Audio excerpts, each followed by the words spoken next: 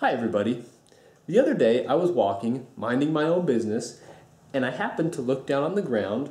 What did I see but these beautiful, circa 1995, vintage, long hair, don't care, hot pink Chevrolet sunglasses. I was jazzed. I reached down, snatched those puppies up. That's gotta be one of the greatest things that's ever happened to me. And really that little event of finding these spectacles gave me pause because it showed me that there are certain forces in the universe, certain cosmic energies that are affecting us all. Case in point, these sunglasses are a perfect match in theme, style, and eccentricity to my